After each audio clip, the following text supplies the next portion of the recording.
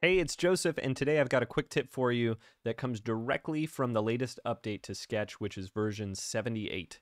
And it's a feature that I've been waiting for a long time, and I'm super excited to share it with you. So we've all been in that situation where we have a symbol, or we think we just have a symbol full of layers, and if we detach it, we'll be able to go and party and have fun and do whatever we want with the layers that are within that symbol because it's detached, right?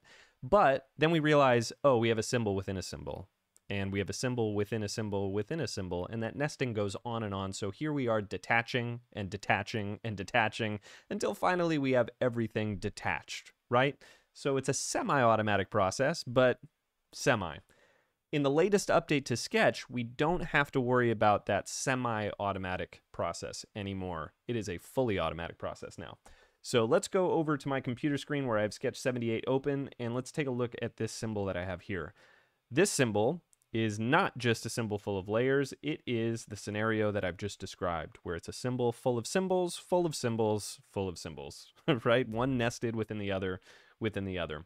So here, in the classical sense, if I were to do a right click or a two-finger click and choose detach from symbol, I now have detached the top level parent symbol. But if I open this up, I still have all the child symbols. They're still symbols, right? So if my goal is to detach everything, I've got to go one thing at a time, one symbol at a time.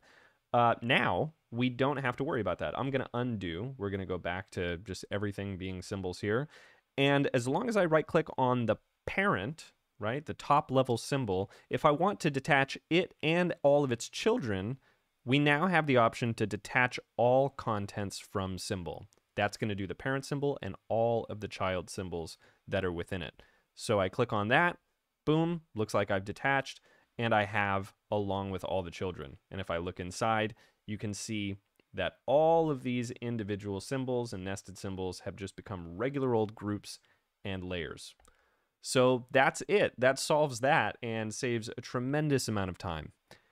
If you like this tutorial, please subscribe if you haven't already, and I will have more coming soon.